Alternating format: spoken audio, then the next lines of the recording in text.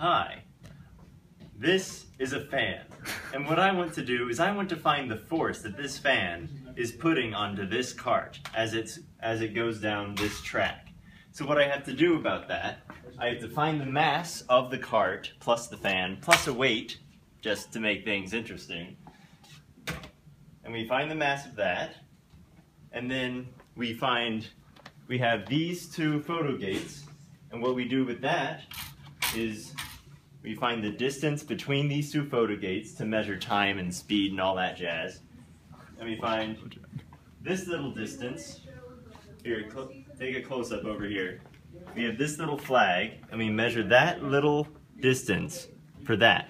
That way, when we block this photo gate, which will be measured by this LabQuest, by the way, we will find the speed at which it is at this point.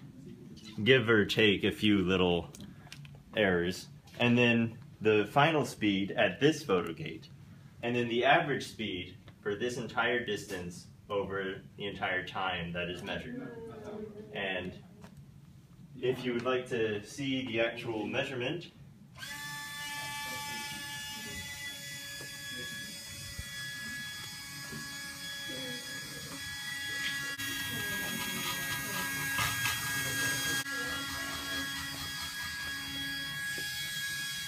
and there you have it.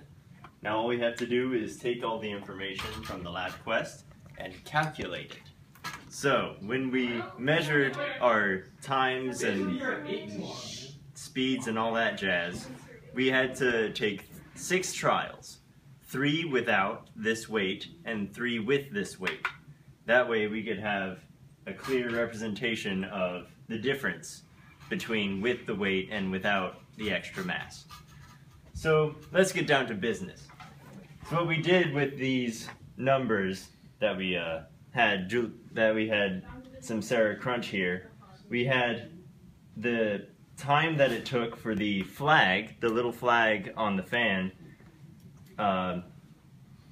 that flag was blocking the first photo gate, and we had the distance of the flag divided by the time that the photo gate was blocked by the flag, which gave us an initial velocity. And then with the second photo gate, we did the same thing and found a final velocity.